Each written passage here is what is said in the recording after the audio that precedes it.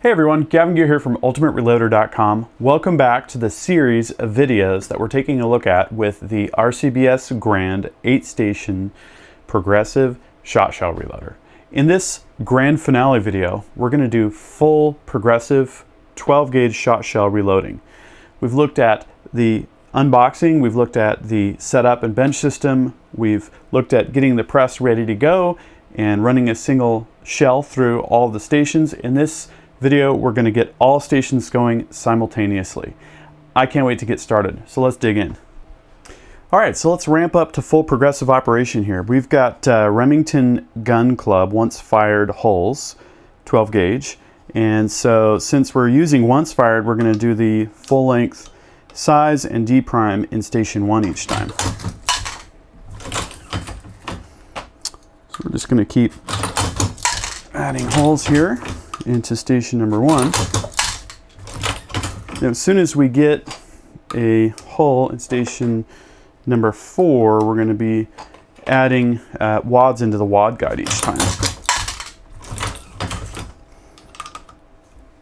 Get into that rhythm.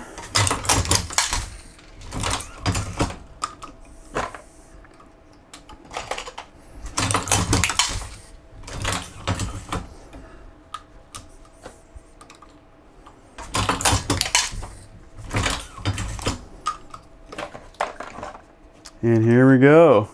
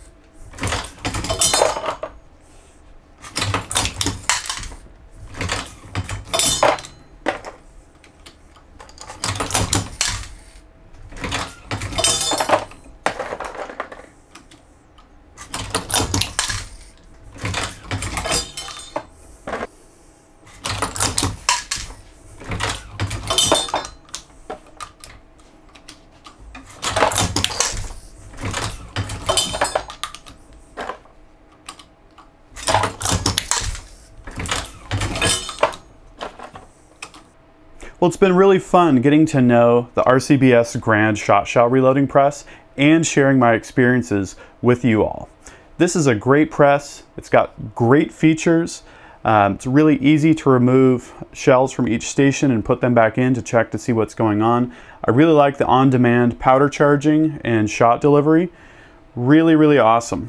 I even like the fact that there's a primer shutoff so that you can run a single shell through or run things down without having primers jam up.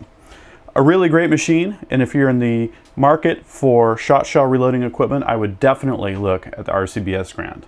I'm off to do more loading, so we'll catch you all later.